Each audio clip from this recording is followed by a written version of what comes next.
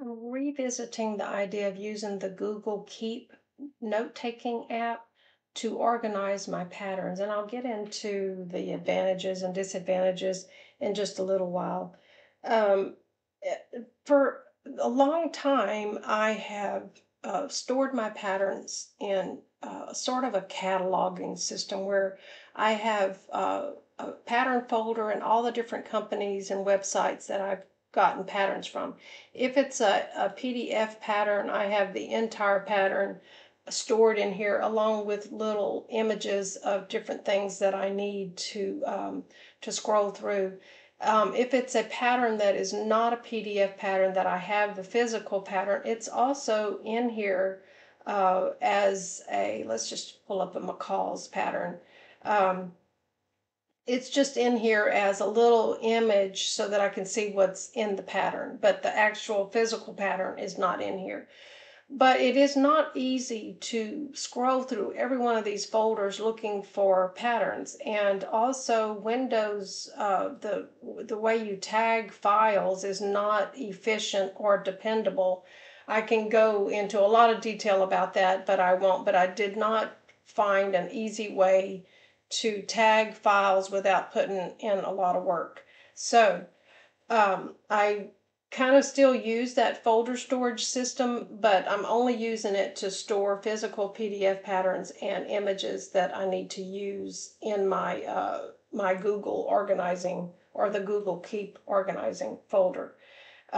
There are other apps that you can download. I've tried many of them. I've purchased a few that some have quit being supported and some went up on a subscription price or whatever, and they just did not work for me.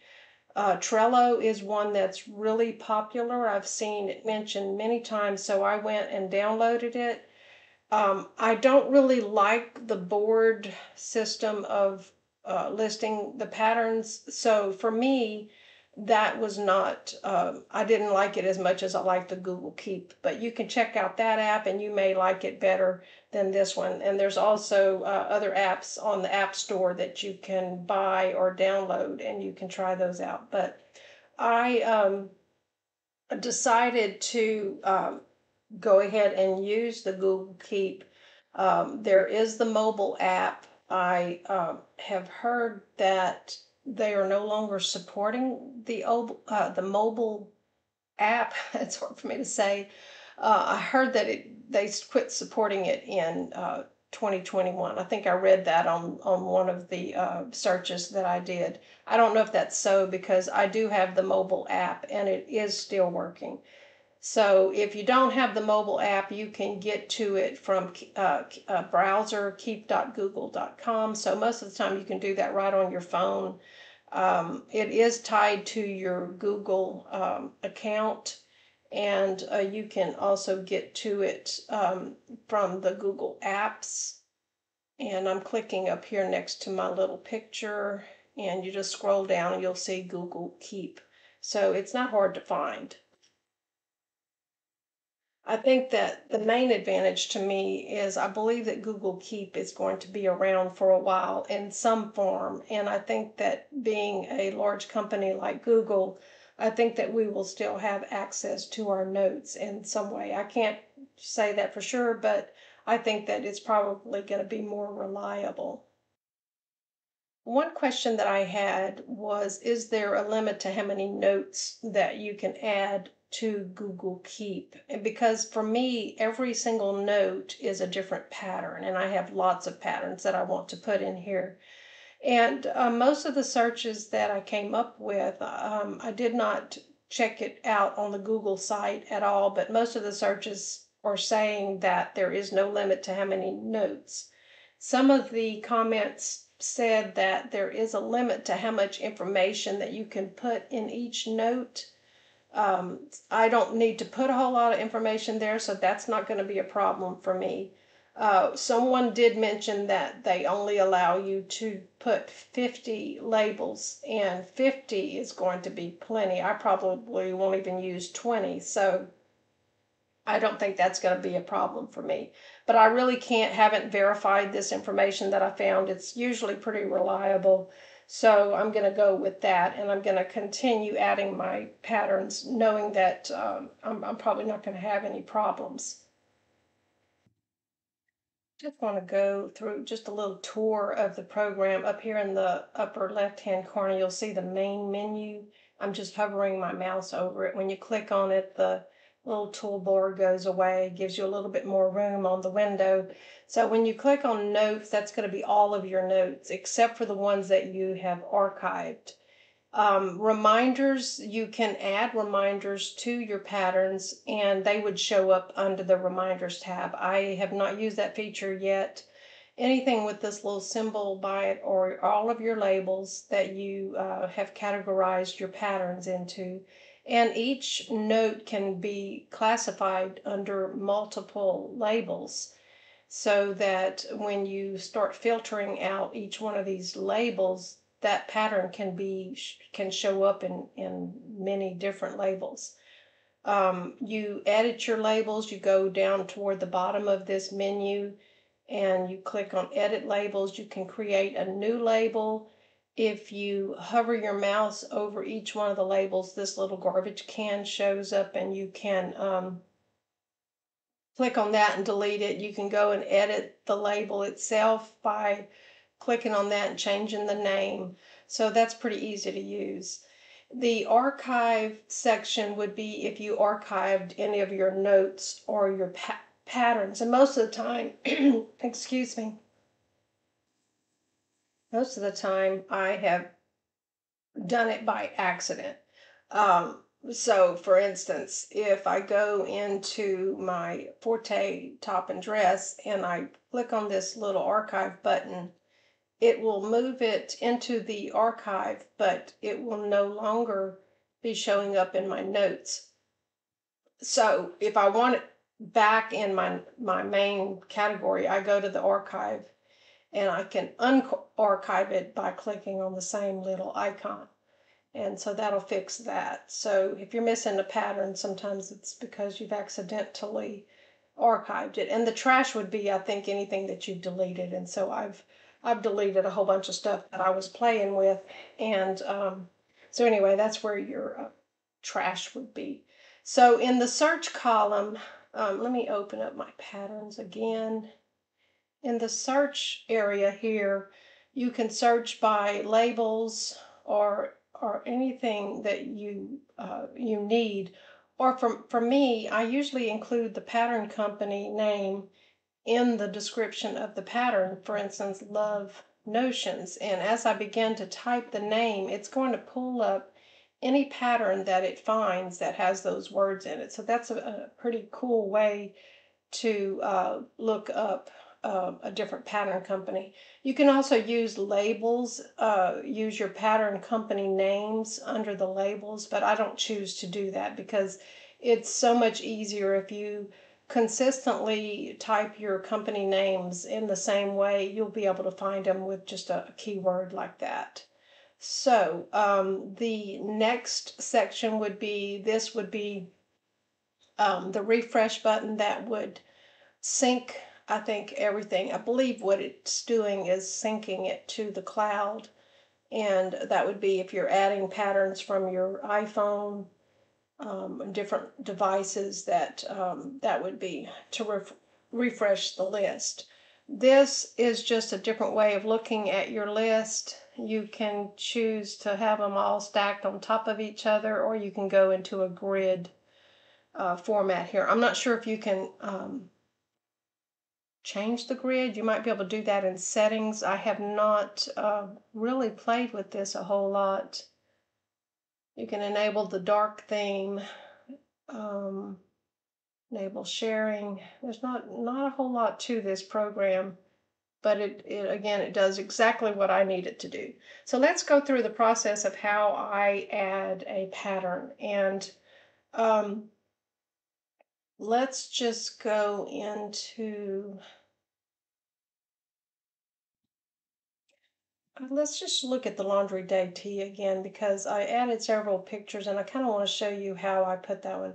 So what you're going to do is just start taking a note, and it's going to come up in the description area here. So I'm going to click on title, and I'm going to type laundry day T. I'm just going to put a 2 next to it since I already have it in there. And then when I click on take a note, the first thing I'm going to put is the name of the company or the website or magazine, wherever the pattern came from. And I like that to be first in my list. And I'm going to press the enter key and start a new line. And then what I do is I'll pull in my folder here where that pattern is located, and in the path area here I'll just click on that and it's highlighted. I'm going to press Control C, and then I'll come back to this description here and then Control V, and it tells me where it's located on my hard drive. I don't believe that this is a clickable item here, but you can actually just copy that, Control C, and you can go over to your Windows folders, and then just up here in the path, you can Control V that path, press enter, and it's going to bring you right to that folder. So that's a quick way to get to a folder. You can add website links here by just copying the website URL and putting it in here, so that would take you right to a website where you need the information. I like to go through each one of these items one by one so that I don't forget to put something in there. So the first one's going to be a reminder of when you want to start the project or anything that you need to be reminded of. You can add a collaborator, which I'll probably never use. And then there's a neat little feature here. When you click on background, you can assign a color to it, just if you're organizing your patterns by a certain thing, because you can, I think, filter out in a search. I think you can filter out these colors. Not certain about that, but it seems like I saw a way to do that. But it is kind of neat to add colors. And so the next tab is the image, and here is where I would go into the pattern. My computer wants to go to sleep on me. And choose some images that I have saved. And I'm going to show you how I came up with these images right here. It's still in the open command. So what I would do is go to a file. Let's see if I can find one that has the picture that I want. And if this is not big enough, I can actually double click on that in another window and open the PDF. But for now, this is going to be plenty.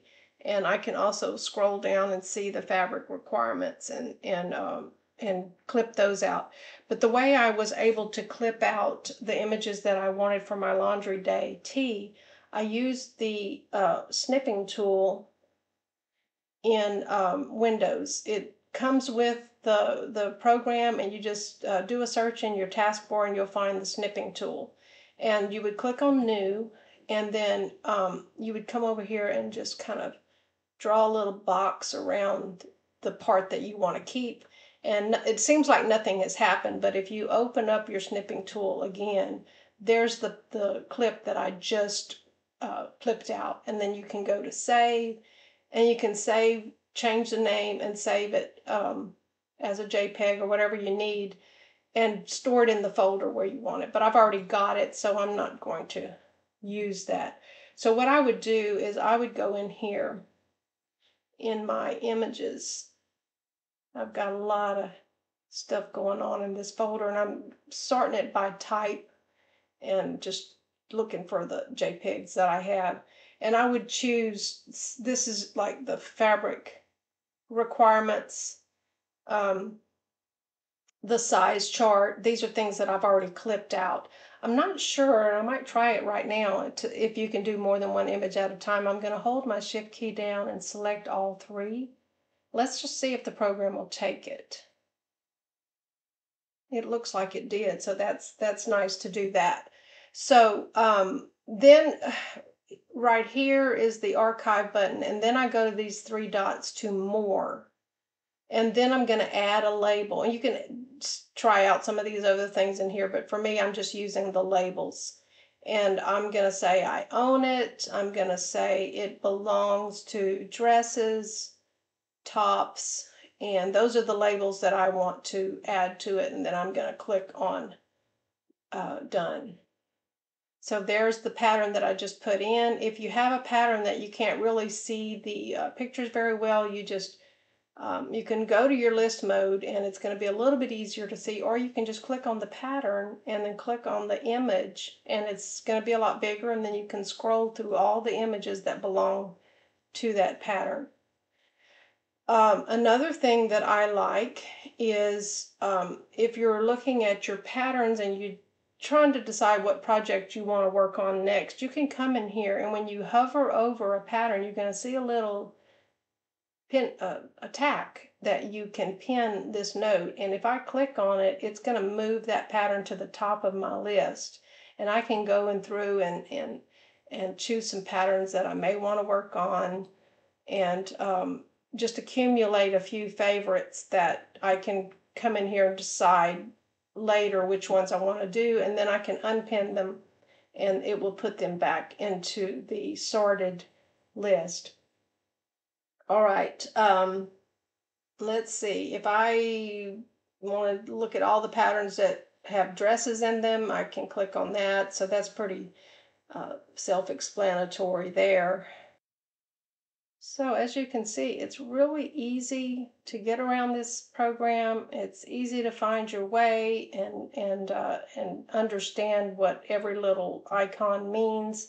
There's not a lot of choices and parts of the program that you need to learn. I think it has everything that I need and not a lot of clutter. So take a look at this one and see if it's going to serve your needs for organizing your patterns, or try out Trello or some of the others that are out there.